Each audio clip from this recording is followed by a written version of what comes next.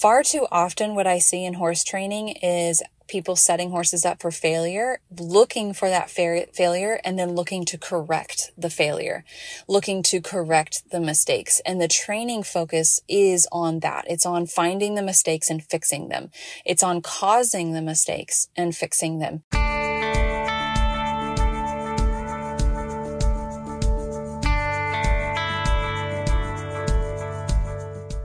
Welcome to Season 5 of the Willing Equine podcast, the podcast all about creating positive relationships between horses and people. I'm your host, Adele Shaw, a certified equine behavior consultant, horsemanship mentor, and all-around horse lover. So I talk a lot about the use of positive reinforcement and or clicker training on this podcast and on my website, my blog, and everywhere else, because that's where I focus and my specialty area is in incorporating and coaching people on the use of positive reinforcement. And I do strongly believe that this using positive reinforcement with horses is the way forward. I do believe that it is a just really powerful tool for our toolkit, and we can successfully work with and train our horses with positive reinforcement, and we can eliminate the use of aversives, which is a major component of negative reinforcement, which is pressure and release. So I want to start off by saying, first two things. One, in this episode, I want to talk about negative reinforcement more. So as much as I do talk about positive reinforcement a lot, I think it's worth discussing negative reinforcement and how we can use it in a better way, and how we can become more skilled and proficient trainers with negative reinforcement, and how we can help our horses and help our clients' horses by improving our techniques and our understanding of negative reinforcement. I also want to say that, and I want to reiterate that negative reinforcement, again, does not mean bad reinforcement, and positive reinforcement does not mean good reinforcement.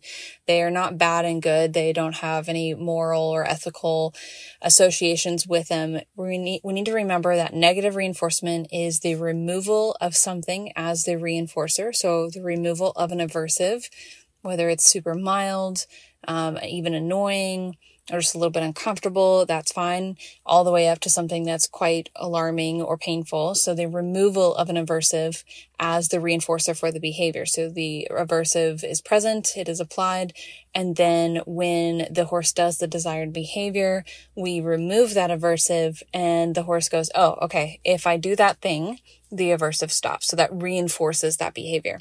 Meanwhile, with positive reinforcement, we are adding something to the equation. We are adding something pleasant, appetitive, following a behavior that is performed to encourage that behavior to happen more in the future. So it gets reinforced with that pleasant thing, that appetitive thing. So we can think of it as pleasant versus unpleasant. We can think of it as, and they're both reinforcers, so they both encourage more behavior. And we just need to remember that these are very scientific, like mathematical equation. It's addition, subtraction. There's no, we don't need to put a lot of emotion behind it. Now, naturally, because of the nature of using appetitives versus aversives, the appetitive thing is going to be more enjoyable for the most part. Now we're going to dive into that a little bit more in a second, but the adding of something appetitive also incorporates classical conditioning. It incorporates the developing of the pleasant associations. When something pleasant happens during a situation, our brain wires in such where it's connecting those dots. Oh, this is good. This has a good outcome for me. This is pleasant. This is enjoyable, right?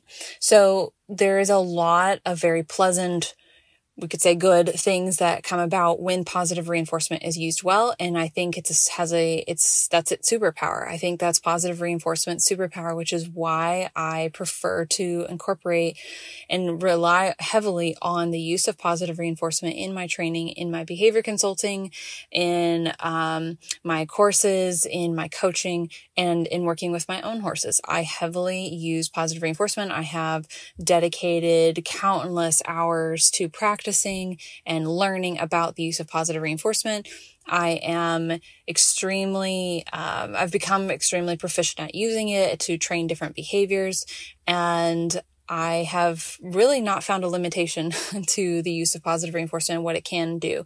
So this is all to say is that I do really find so much value in, and I appreciate so much positive reinforcement. But I do understand as well and recognize that negative reinforcement, which is also called pressure and release, is heavily still used in the equestrian world. It is the most common form of horse training.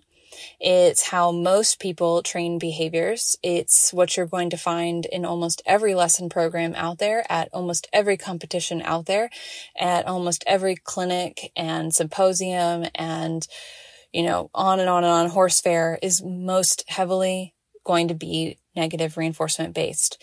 All natural horsemanship is negative reinforcement based. All traditional, competitive type training, show horse training, colt starting, all negative reinforcement based.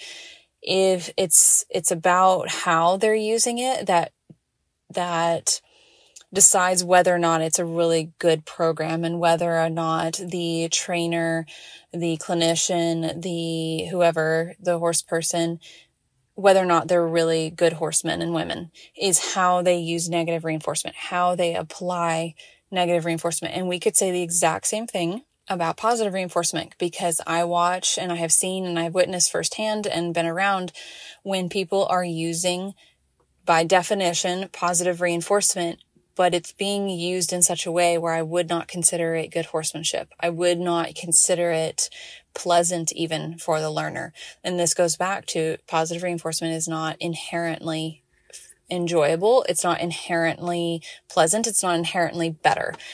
How you apply horse training, how you work with horses, how you apply everything we know about horses and setting up their environment and everything that goes into the experience for the horse plays a major role in the experience for the horse. And so this is going to set up today's conversation about talking about the use of negative reinforcement, how we can improve our techniques. And if we are in situations where maybe we do heavily use positive reinforcement, but in this specific situation, you choose as a behavior consultant, as a coach, as a trainer, as a horse owner, caregiver, to use negative reinforcement, that's okay. And because maybe in this situation that is a better call for, whatever it is. And I'll give you some examples about what that might look like. But I think there's so much that people could draw from positive reinforcement, that the mindset and the mentality and the techniques that are applied with positive reinforcement and that go with we'll call it the culture, the lifestyle of positive reinforcement, that there's so much you can draw from that to apply to our training with negative reinforcement that could dramatically improve the experience for the horse and make it an overall better, more effective as well, experience for the horse and the human. Some of those are going to be timing. And I'm going to list out some other ones, but the first one we're going to talk about is timing.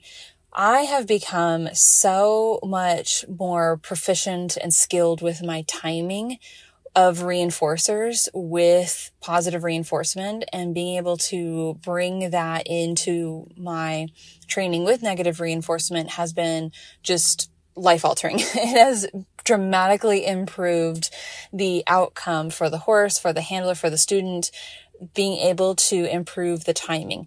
There's so much focus on the use of the pressure in negative reinforcement training, which is important, but really the timing of the release, the timing of the release of the pressure, which is when that's the reinforcer.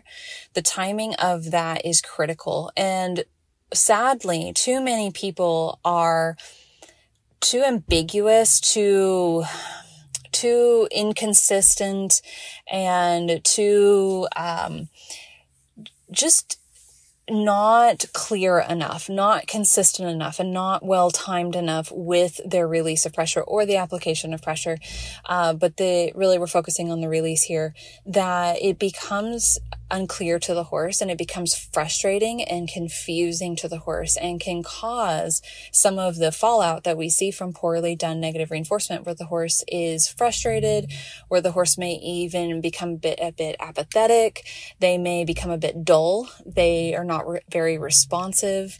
They're not very responsive to the cues, and then they're hard to teach. They're hard to teach new behaviors to, because they have just kind of become, they're just not paying attention as much. And why should they? Because the human is too inconsistent. The human is not clear. The human doesn't even know what they want. So how's the horse supposed to know what they want?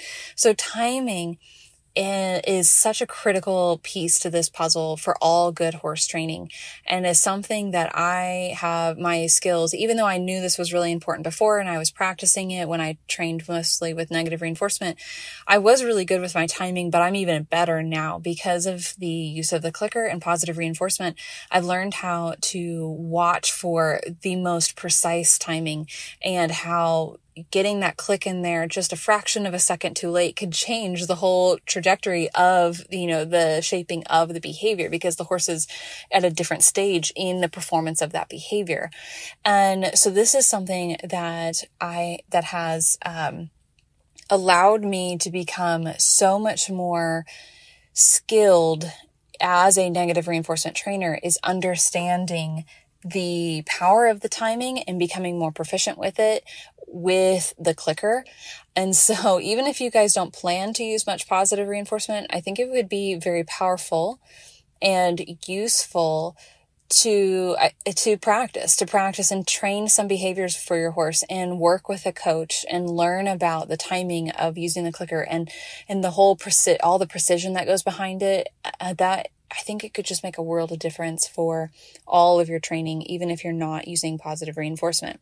Errorless learning is another concept. It's another training approach that I believe could dramatically change and improve training with negative reinforcement. So it's an approach to helping our equine learners, but even your human learners, if you're a riding instructor or somebody like that who works with humans, or just coaching, if you're a professional in some capacity.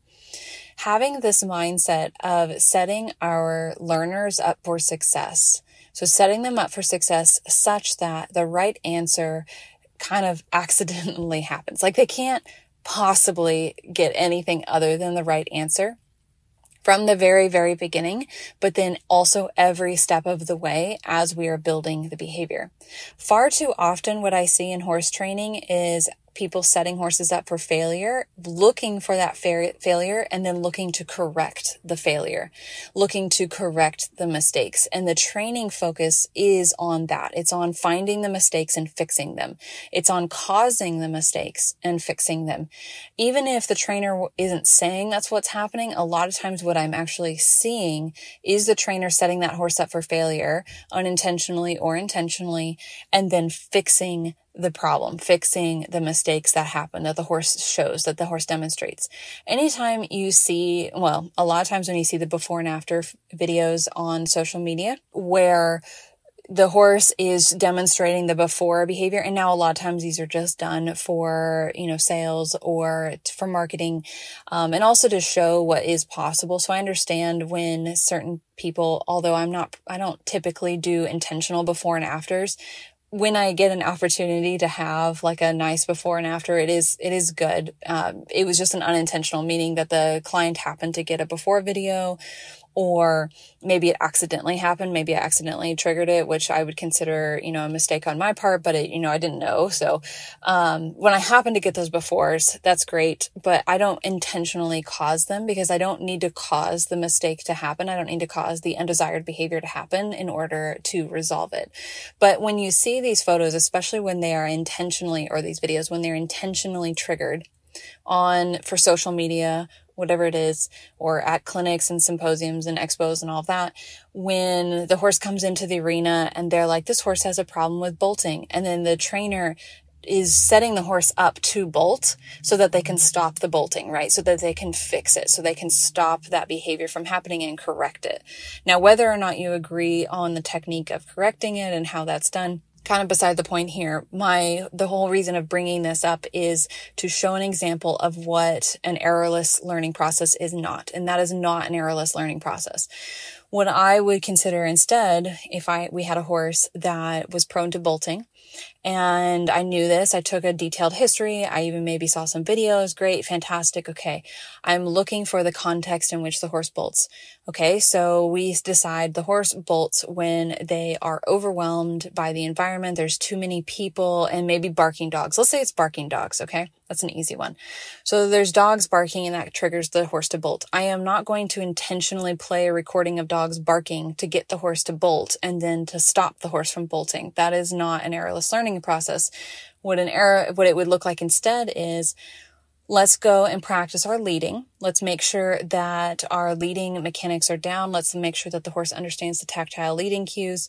And then let's see if we can just have a dog, a very, very quiet dog with very good manners around horses, just sitting off at a far, far distance and not barking.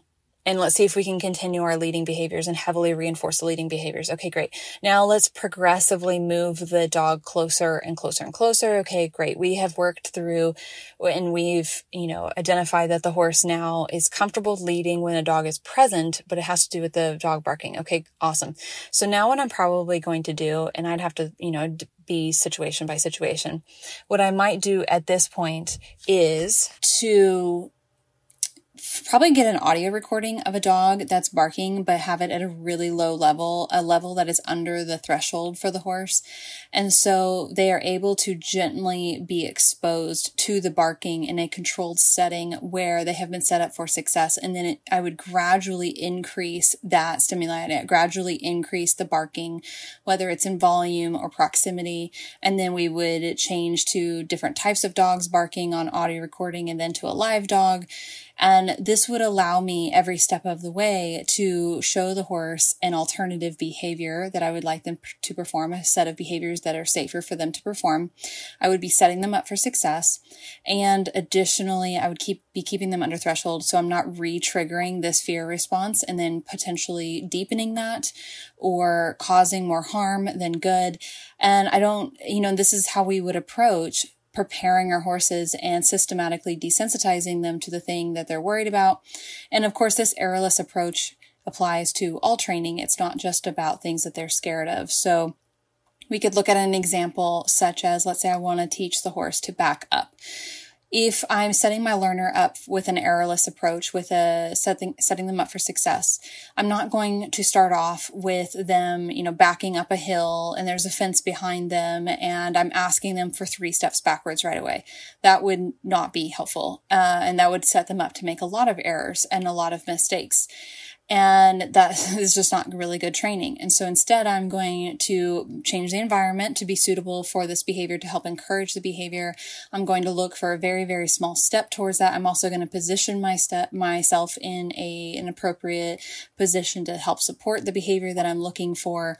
And then, of course, the timing comes into this as well with, timing when the reinforcer happens. This all really gets wrapped up into that idea of errorless learning and setting our learner up for success. And any good horse person, really skilled trainer, a trainer that wants their horses to succeed and wants them to get the right answer. And a lot of trainers will say these things. They'll say things like, make the right thing easy and the wrong thing hard, or some variation of that. But when we watch them actually train, are they doing that? Or are they putting their horses in an environment where they are struggling to find the right answer and then they're correcting, aka making the other responses hard because they're correcting and punishing or adding pressure on when the horses get the wrong answers, and only making it easy, aka reinforcing a desired response? That to me that's not what I'm talking about here. Instead, I think a really skilled and good trainer that wants their horses to get the right answer, that understands how learning works and understands that you don't have to punish or correct responses to help the horse learn what it is they are supposed to do. Like, you don't have to get the wrong answer to understand the right answer. So a really good trainer, really good horse person will instead go back in the training and put the horse in an environment, in a setup where they are almost unintentionally going to stumble upon the correct answer and then get that reinforcer right away. And then the next approximation, the next little step that we're going to be looking for, again, almost accidental, and gets that reinforcer right away. And so we build this behavior systematically, whether it's with negative reinforcement or positive reinforcement, in such a way where the horse is constantly getting right answers, correct answers. So that would be that errorless approach. Now, will errors happen? Will mistakes happen? Of course. We're living in real life. Things happen. But that's the goal. That's what we're working towards, is supporting our learner in such a way where they get those quote correct answers over and over and over and over again. We're not intentionally causing them to make mistakes and causing them to have errors and wrong answers, incorrect answers for them to learn. That's not the approach that we're after. So that all falls into that errorless learning. And absolutely, this errorless learning idea can be applied to negative reinforcement or pressure release type training. Another aspect of this that really ties into all of that is shaping plans. I find that shaping plans are heavily talked about in the positive reinforcement community, in the positive reinforcement type training. And while they are being applied, or they should be being applied with negative reinforcement, pressure and release, people don't really talk about them. We have this generalized, vague idea of where we're going towards, what behaviors we're looking for, what we're trying to build towards and shape towards, but nobody sits down and breaks down the steps towards that. And if they do, it's under the whole like method program that you have to really buy into, and it's the step-by-step program. But there's not this understanding of that shaping plans can be applied to every type of training, not just a certain method. And shaping plans is more about having a clear understanding of where you are going towards in the training of that specific behavior and what steps are going to take you there. It's like having a map, a road map towards your destination versus just having a general vague idea of what that destination is and then floundering around until you get there. And good shaping plans, good roadmaps are not just going to be clear to the human, but they're going to be clear to the equine, to the horse, to the dog, to the cat, to the fish, to the lizard, the snake. It's going to be a very clear, straightforward path for them, and they're going to be able to see those next steps. They're going to be able to see the path ahead as the journey unfolds, as the shaping plan unfolds, and nobody's ever going to be in the dark. And we can have a good understanding of what shaping plans are and apply this with negative reinforcement or positive reinforcement. And so to really look at what a shaping plan is. A shaping plan is when you have, like I said, a goal behavior in mind. So again, let's go look at the backup again. So we have the idea of this behavior we want to teach, which is the backup. Great, fantastic. How are we going to get to the backup? Do we just start asking for backup like steps? Do we start with 3 steps backwards? Is that what we're looking for? Or do we need to first look at how we're going to set the horse up so we talked about that, the antecedent arrangement, the environment, where we are standing, all that. We also need to have a good idea of what our cues are going to be. So is it turning and facing the horse? Is it a lead rope cue? Is it the verbal cue backup? Is it a hand towards the chest? Whatever it is, whatever that cue is, that's important to note, to be clear about, and to have a good understanding.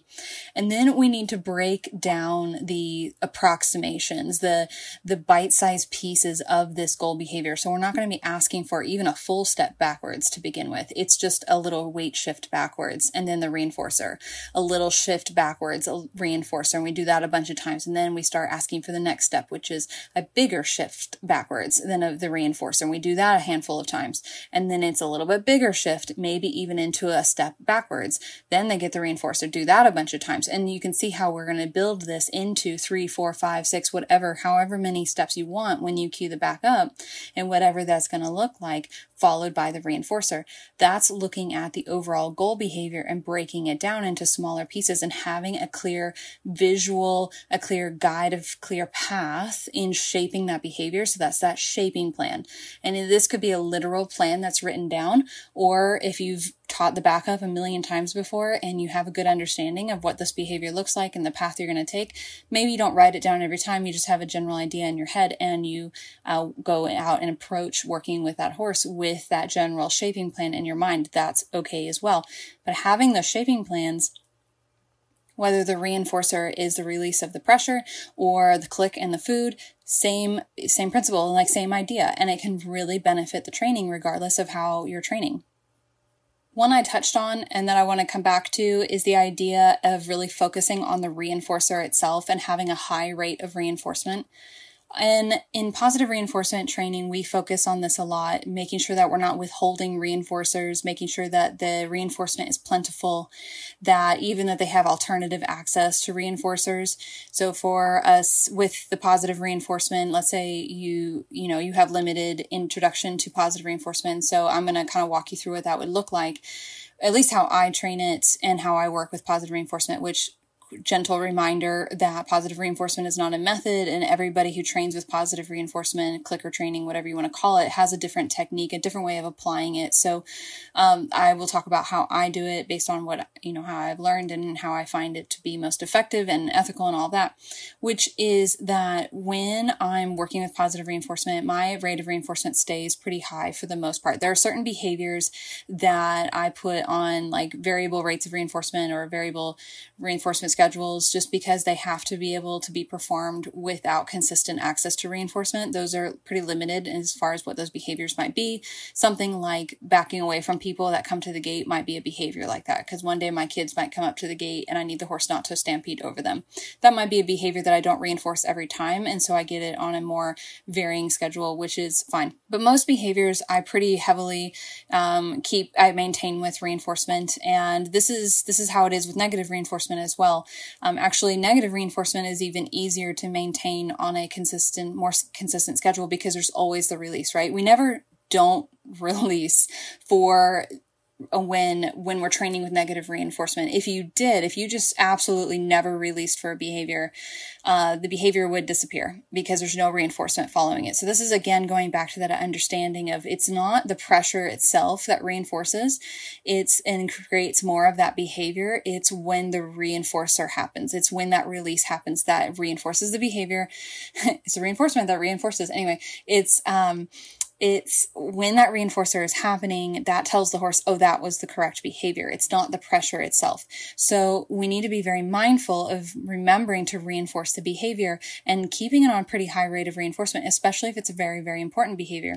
So what this might look like when you've developed lots and lots of behaviors, let's say you're doing advanced under saddle work, a more variable reinforcement schedule for a behavior might be, sometimes you ask for, we'll go for dressage, for my dressage people that are like me. This is an easy example that came to my head. When you're training flying lead changes and like tempies, right? So let's say we're doing every other, right? And so you ask for a flying lead change so we're going to do one piece tempies. So you ask for the change and then you ask for another change and then you ask for the change. This is an advanced horse, okay? And then you release, you stop asking for the changes, you move on, right? So that reinforcement happened. But then the next time, you may not ask for 3. The next time, you're only going to ask for the 1 so that the horse stays fresh, stays eager to do it. You're not always demanding more and more and more. So the horse is going to do a 1-time change and you're going to release for that. Perfect. Great. The next time you might come in and do 2, then you might go back to 1, then you might go all the way up to 4. And so you're varying when you're reinforcing for that behavior, but there is still always some level of reinforcement that is happening for that behavior at some point. Same idea with positive reinforcement. If we get so stuck on this idea of, just limited reinforcers and not wanting to feed all the time, which I know people get really hung up on the idea of, I just don't want to be feeding all the time. I understand it because there's a cultural ick around feeding horses for some reason. And I understand because I grew up that way too. And I had that ick as well for a very long time. But when I start to translate it over to what it looks like, what good negative reinforcement training looks like, it makes sense. And it would be actually it makes sense to reinforce often and frequently, and consistently, and not withholding reinforcers. So when we get to the point, like if we get this idea in our head that we just want to reduce how much food we're using, if ever, what we're actually saying is the same idea of, well, I just never want to release pressure, ever. I just want to hold the pressure forever, and my horse should just do whatever I ask and never have to have that release, or it should be very minimal, but maintain, enthusiasm, maintain willingness, maintain a happy attitude, like all of that. That's not fair. So we need to keep this understanding of And this idea of maintaining a higher rate of reinforcement and reinforcing small efforts, reinforcing even just the willingness to engage, the willingness to try. And this is something that I apply with positive reinforcement as well. I do something called reinforcement for effort, where when my horse is just engaging with me and participating, even if they didn't get the quote correct answer, you know what? That's fine. I'll toss some food into the pan. Thank you for staying with me. Thank you for trying. Let's try again. And I'll set them up differently. I'll ask differently, however I need to do it to help the horse out. But the idea is that they're still engaging with me. They are still offering some level of behavior that I'm looking for. And they are still being active participants and still very willing to participate. So I want to reinforce that, just like we would do and we can do and we should do with negative reinforcement as well. Your horse is offering you anything, go ahead and reinforce it. Like, try not to be super greedy, which then leads me into my other thing here is greedy trainer syndrome is very prevalent across the board in horse training, whether it's with positive reinforcement or negative reinforcement. And having a mindset of being willing to reinforce more often and reinforcing efforts, which ties into the high rate of reinforcement, Yeah. So that combats and that actively goes against the greediness that sometimes we can get into, this idea that we want more, better, perfect. If we have instead a mindset of just being willing to reinforce just being here today and engaging, that doesn't mean we can't do more, but just having that willingness to do that can really help improve the quality of the experience for both the horse and us. We can still train for improved behaviors. We can still train for more advanced behaviors. We can still make progress on behaviors, but it's also okay to say thank you for just engaging. It's also okay to ask for less and reinforce that. It's also okay to maintain a higher rate of reinforcement to keep that excitement level up and that engagement level up, I should say, and that willingness level up, whether it's with negative reinforcement and then that's the release of the pressure.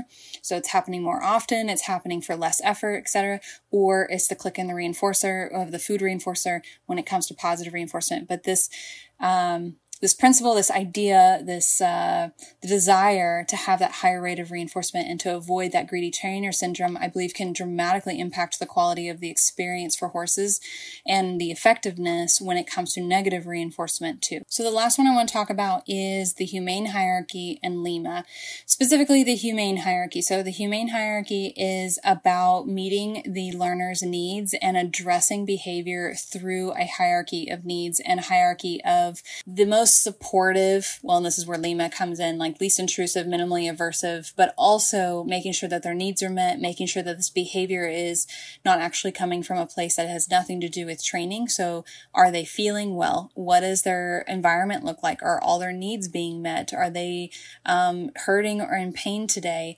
Have they had enough social interaction? Are they getting enough sleep? What's their diet like? All of these things need to come first when we are addressing problem behaviors. And then we start down the hierarchy of moving towards more invasive and a little bit more intrusive approaches to problem behaviors or any behavior at all, any type of training. And the humane hierarchy is a framework that was developed by Dr. Susan Friedman that outlines a hierarchy for behavior change procedures. And it starts off with, like I said, wellness, nutritional and physical. So we're looking at, how's the horse feeling? How are they doing in their own body? Do they feel comfortable in their own skin? What's if there's any pain going on? Are they getting enough sleep? Are they getting enough social interactions? Or do they have enough room to move? How are their feet doing? Is this a saddle fit related issue? All of this fits into that wellness. That's the first stop. Whenever we're training behaviors, especially problem behaviors, but any type of interactions with our horses, we should always be looking first at the wellness. Next is antecedent arrangements, which is about the environment and even including where people are standing. What are you doing? How do you have sunscreen on your hands that day? Are you wearing a new perfume? Are you yelling too loud? Is it too windy today? Can they see?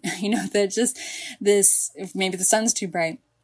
Antecedent arrangement is about, we're seeing this problem behavior or we're seeing a specific behavior that we would like to train or we want to see a specific behavior. Can we arrange the antecedents to accommodate that, to actually organically cause that behavior to occur without us actually intervening, without us actually stepping in and, in training the horse to do that behavior. The next thing on the humane hierarchy is positive reinforcement. And then it keeps going down. Negative reinforcement is there as well. And then positive punishment, which is like the correction of behaviors, which can include pressure used at certain times. So if you use an aversive pressure to decrease a behavior, that's positive punishment. And again, going back, positive does not mean good. It just means the application of something and then punishment means to decrease. So the application of an aversive to decrease the likelihood of a behavior occurring again is positive punishment. That's all the way at the bottom of the humane hierarchy. When it comes to negative reinforcement based training, I believe firmly that we can be applying the humane hierarchy here. Now, while negative reinforcement is further down than positive reinforcement on the humane hierarchy, I still want to heavily focus when I am using negative reinforcement with this client. Maybe I can't in that time use positive reinforcement. I don't have time to introduce it, whatever it is, or the client is limited on what she has access to. Maybe the barn has said you can't use that here. I don't know what it is. For whatever reason, it's not in a situation where I can use it. I'm still going to be looking at wellness and nutrition and physical first. And then next I'm going to be looking at antecedents. And this is going to be extremely important. And we also have to remember that positive reinforcement doesn't always mean food. It could mean scratches. It could mean, if the horse wants to get out of a gate to go to the pasture, what behavior are we reinforcing before we open the gate? And then that gets positively reinforced when they get access to go out to the pasture. So we have to look at different ways that we can use positive reinforcement as well. And then we have to remember that things like positive punishment are all the way down at the bottom of the list there. The last stop probably shouldn't be used. And that's all the way at the end. And I do believe that when we're going to effectively and humanely use negative reinforcement, we should be having the humane hierarchy in mind. So LIMA is short for least intrusive, minimally aversive. And it's about behavior intervention. It's about modifying behavior. And it's all about specifically choosing to take the least intrusive approach to modifying a behavior. So most intrusive would be coming in with, my horse is biting people. We're going to smack it in the face every time I bite somebody. That would be a very intrusive, abrasive approach to modifying that behavior versus, let's say, a horse is biting people and then looking at, and again, this is why the humane hierarchy really plays into this whole situation, and they kind of go hand in hand a little bit. The LIMA approach to that would be, okay, why is the horse biting people? What can we do to change the antecedent arrangement so that the horse isn't even inclined to bite at people? Maybe it's because too many people pass by his stall every day and they've been threatening him. I don't know what it is, but we could teach the people not to threaten him, and then maybe we change his stalls so that he is not in a place where people walk past him all the time. Well, that's a very minimally intrusive approach to modifying that behavior. Now, every situation is different, because in that situation, maybe actually it would be more intrusive to move that horse to a different stall because he struggles with being stalled. His companion is right next to him, and that helps him a lot. But if you move him to a different stall, he'd have to be separated from his companion, and that would be extremely stressful. So that's actually going to be more intrusive. And so then we would have to look for a different approach. Not saying that now we use positive punishment, but there's maybe, there's at least 20 different things we could try before we get all the way down to smacking this horse every time in the face when somebody walks by his stall. So LIMA is very much about the individual's experience level, and it's up to their discernment pretty much based on the situation. There's not a hard, fast set of rules for LIMA. But again, this is something that can be applied when we're using negative reinforcement type training as our primary focus. We can be applying the ideas of LIMA to this as well. Another thing to consider is how we're using negative reinforcement as a whole. There's a lot of times where I see people using negative reinforcement and they're coming in with a high level of pressure right away, and the subtlety is really lost. There's not a lot of gentleness or subtle intentional pressure use. It's very abrasive, and horses are extremely sensitive. They're extremely sensitive and aware of our littlest shifts. And for a lot of horses, let's say you're asking the horse to back up, they can detect, a shoulder lean towards them, and that can be a level of pressure for them, and we can just hold that rather than increasing it. Instead, what a lot of people want to do is they want to jump right towards walking into the horse or swinging ropes or things like that, and that is a very, very high level of pressure when it's not necessary. And so we want to go back and really evaluate what is necessary as far as a level of pressure, and could we do this quieter? Could we do this gentler? And I think in most cases, we absolutely could. In most cases, humans are prone to using an excessive amount of pressure and force when it is absolutely not necessary. And then as far as the escalation level and when you escalate, if ever, it should be very, very, very systematic and very slow to escalate, and giving the horse a lot of time to process it and to make decisions. And I think we should be really careful when we decide to escalate and going back potentially and looking at that humane hierarchy again and considering, why isn't the horse responding to this lower level of pressure? Why are we needing to increase? And so we should be asking ourselves a lot of questions before we start that process of increasing our degree of pressure to get the horse to do what it is we're looking for. We should be stopping ourselves before we start to move to that option and reevaluating why this horse may not be wanting to do the behavior we're asking for. Some other things that have come along with my journey of learning about positive reinforcement and really diving into this area of horse training and training horses this way is a tremendously improved awareness and education around equine emotions and behavior in general, and also their body language. I've spent my whole life around horses. I've known horses. I've read every book you can imagine on horses and studied under so many different people. At the time, there weren't really many courses available, but there was other things like clinics and DVDs you could rent and magazines. I had all the horse magazines. I had everything. I was well studied and I still had such a incorrect understanding of horse body language and horse behavior, as well as equine emotions. And that's something that I really encourage you guys, no matter what type of training you're doing, is to take the time to study these things and to study, what does it mean when a horse licks and chews? Because it's been prevalently taught that licking and chewing means the horse is processing and thinking, when in fact it doesn't mean that at all, actually. And it has more to do with the nervous system and regulating. It's also been thought, for the longest time, most of you guys are aware that dominance and leadership and alpha mare and all of that was just well taught and well recognized, when that has been completely debunked and is not true. We've also had a misunderstanding of some other things about horse eyesight and their depth perception and their sense of smell and hearing and all these different things that were taught for a long time that now we know better.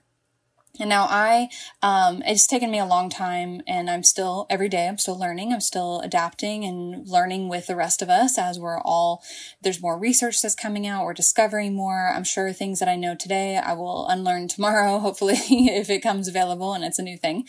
I'm always learning, I'm always adapting and growing as a horse person.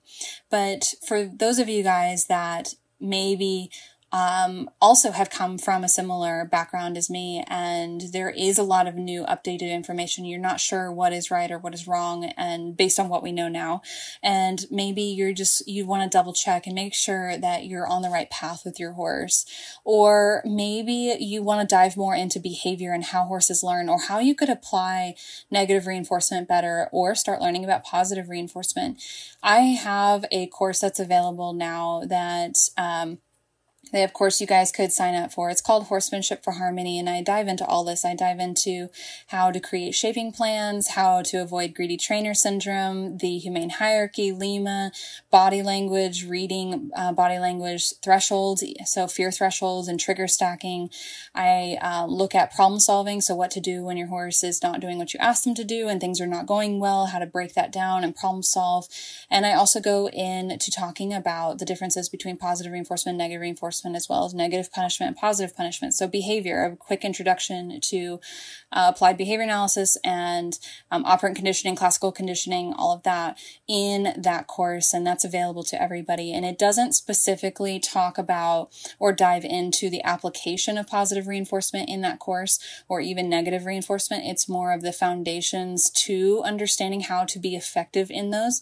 And then the follow-up courses dive into the actual application of positive reinforcement in an effective way that is centered around humane hierarchy and Lima, and also helping promote willingness in your horse in a way where they are happy and enjoying the experience and it's not stressful for anybody. So I teach that in the follow-up courses. But the first one is Horsemanship for Harmony. But also, you guys, I have so many resources available on my website, also on this podcast and the blog. So if it's not the right time for you to buy a course or courses aren't your thing, you can always look up all this information through different books and blogs and podcast episodes and YouTube videos, as well as do your own research too. So the information is not gatekept, I promise. I've just put it together in a more concise and digestible way, an easy to follow way that is just ready for you all in one place and is through an interactive kind of video format. And so if that's something that interests you, you could sign up for that, or there's all those other resources available for you too. I have a lot of free resources out there as well. But I do hope that this conversation was really helpful in understanding how we could improve our use of negative reinforcement to help improve the effectiveness, but also the quality of the experience for both the horse and ourselves, and help improve that relationship with our horses and make it an overall better experience so that we both enjoy it and have a true partnership. Thanks so much for listening. If you have any questions, please do email me at info@thewillingequine.com. If you'd like more information on my courses, coaching, consulting, or even access to free resources, please do check out my website, thewillingequine.com. If you like this podcast or this episode, please do leave feedback on the platform that you listen to it on.